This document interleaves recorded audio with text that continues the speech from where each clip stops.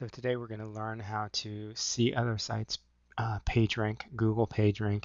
I've installed the Google toolbar here, and we're on MSN's homepage, and we can see if we scroll over that MSN has a PageRank of 8 out of 10. In this actual video, you won't see the rank, but if you actually install the toolbar, it will show you that. So the best way to get the toolbar is to go to toolbar.google.com, just like this, and then go ahead and click install Google Toolbar.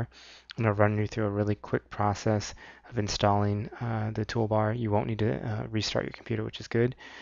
And once you've done that, the next step is to enable the PageRank to be shown to you. So you need to go over to Settings,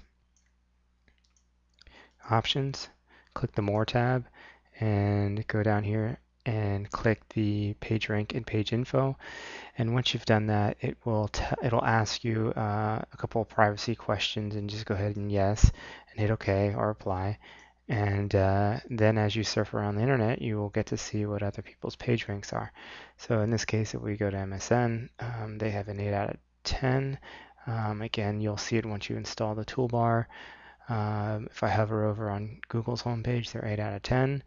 And if I go to apple.com, they have a PR of 9 out of 10. So this is a great tool to use if you're looking to exchange links with other people and you want to make sure that you're actually getting PR value from them. Again, go to toolbar.google.com and you're on your way to finding good link partners. Hope this helps.